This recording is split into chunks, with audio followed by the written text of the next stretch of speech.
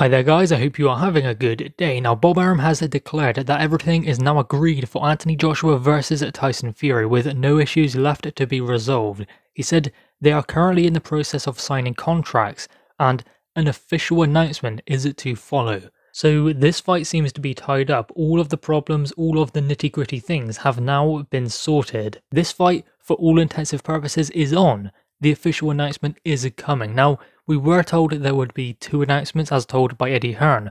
One announcement saying the fight is on, another separate announcement saying where the fight will be and what specific date it will be. It will be in June, and I would imagine it would be later in June. I wouldn't imagine it to be early in June. So we do know the ballpark of when this fight will take place. Where is still a mystery at the moment, but the main thing is the fight is on.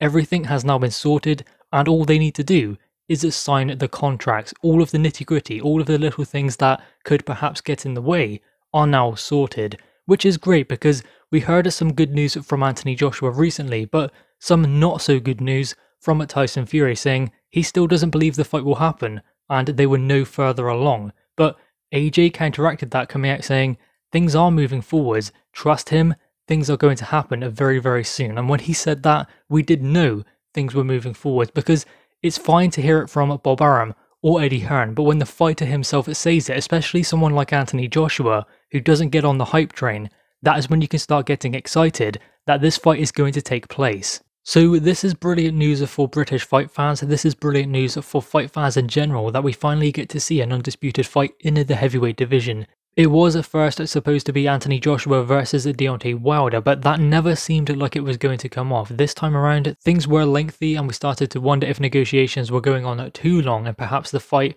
was going to hit a stumbling block at some point. But they seem to have found a way around all of those things to still get the fight on. I mean, there was a situation with Deontay Wilder. There was also a situation with the WBO mandatory, meaning that all of the titles might not have been on the line for this undisputed fight, making it not undisputed.